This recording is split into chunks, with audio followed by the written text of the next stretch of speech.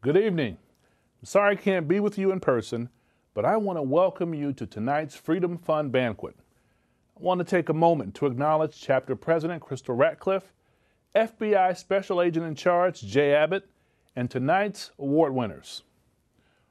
For over 100 years, the NAACP has helped lead the fight for equality and opportunity against racism, segregation, voter suppression, and discrimination against students in schools, in housing arenas, and even the workplace.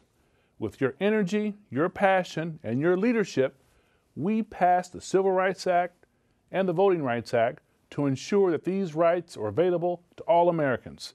Today, the NAACP is on the front lines once again, defending our rights as they are under new threats. And each of you play a very valuable role.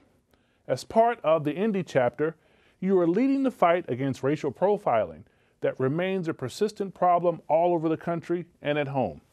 You're bringing attention to inequalities within our criminal justice system that continue to impact our community greatly. As a lifelong member of this great organization, I know that there's still a need for justice and equal treatment for African Americans and other vulnerable populations in our state, and I'm thankful for your advocacy. Together, we can move our country closer to unity and realizing the dream of Dr. King, the one that he shared with us over 50 years ago. Keep up the phenomenal work. God bless you.